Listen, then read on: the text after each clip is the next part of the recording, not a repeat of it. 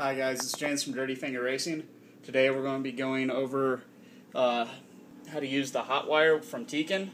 The first thing that you want to do is you want to come to teamtekin.com/hw.html. The only thing that we have to do here is we have to download the file. So just click on the download button on the page. You're going to want to click run or save so that you can save it to your computer. I don't have to, as I've already downloaded the program. It only takes a few minutes to install it. It's no big deal. When the time comes, we're going to come and we're just going to click on the Hotwire icon. The first thing that we have to do is we have to connect the Hotwire to the truck. So right here is the fan/data port for the speed controller. So you want to remove the fan plug. I found that using a small pair of needle-nose pliers makes this a lot simpler of a job to install or uninstall anything from there. We are going to use the adapter from Tekin because we're using the RX-8 Gen 2. What you want to do is you want to install this using the black wire to the outside of the port. Then the white wire towards the nearest motor post.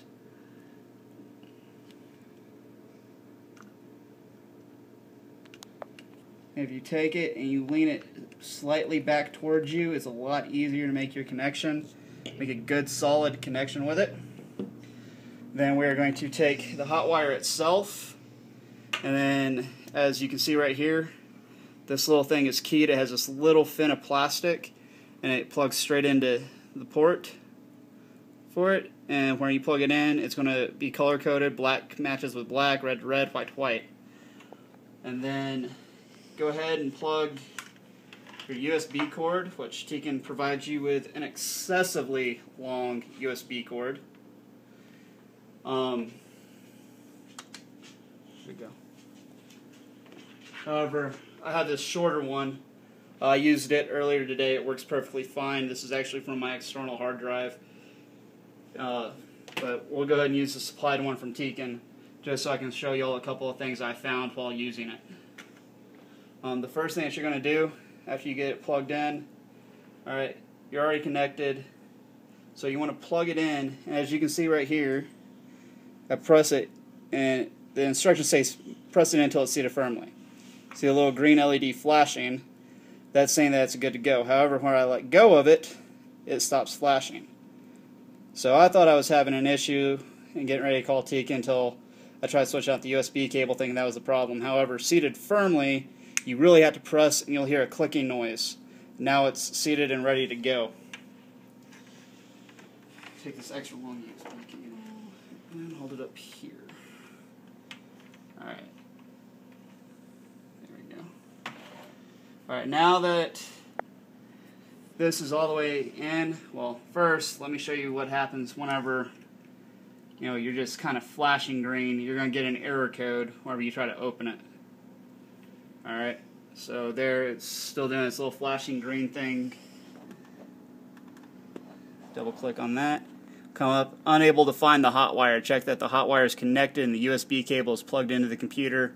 And try restarting the software, and then it'll automatically shut down. Now with it fully seated, this is what you get. Go ahead, double click it, and it comes straight up. It's reading my settings. I did a little bit of tuning earlier, basically just to take away my front or my reverse mode. And this app is actually very, very good, as it's pretty much fully self-explanatory.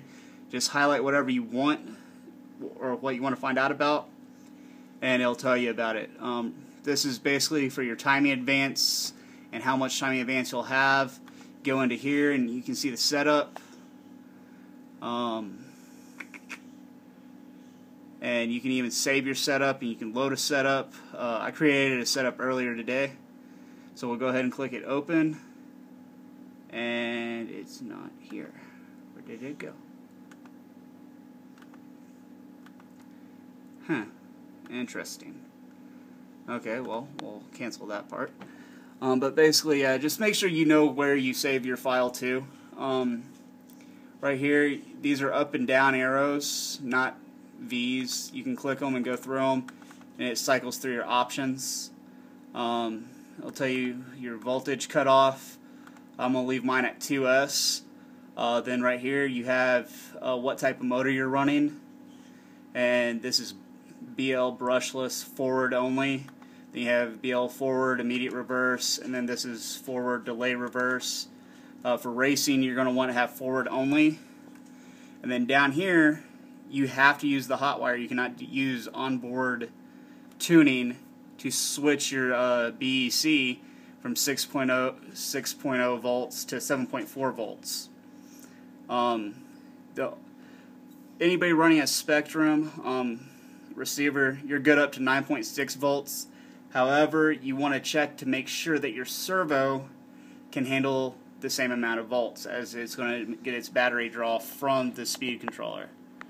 So I emailed Savix. I'm waiting to hear back from them to see if I'm good to go. My spec sheet only shows up to 6.0, so I'm really not sure about that. Right here, this is where you can tune your brake strength, and then you've got your drag brake, your brake strength, your push control, your minimum brake, and then here, your next tab is your throttle. Your neutral width starts off, I believe it's like 25, and I went ahead and lowered down the band, and that's just the band. That's just the area of your trigger that is basically like dead space for neutral. It's neither brake nor gas. So then this is your current limiter. Default is set at 80, so I'm going to leave it there and see how it does. If I need to, I can always come back and retune. The next thing, and this is a pretty big thing, you have your timing. You have 2 custom profiles that you can do anything you want with, and then you have 5 different settings. Check the manual to find out about the linear graph for it. And then over here, this is basically where you enter the boost at. You can open it up and it'll give you different options. I'm going to keep it at and this is where your RPMs start at. Then this is your throttle curve. I'm going to keep mine on the linear. You can get one that's, moderately aggressive, and then you can get one that's wildly aggressive that comes way up here. Then it also does mild, to where it's kind of the same way, but the exact opposite as far as how the line goes. They have online help and everything else. Over here, you can also pull up data logs, which this will be for your last run. I haven't tested it yet, so nothing's going to come up right now. And then wherever you make changes to your setup and you're ready to save, you want to click Apply Settings, and then it'll say Apply the selected settings to the speed control. All you have to do is press OK, and then your settings are saved, and then that's the end of tuning with the Hotwire.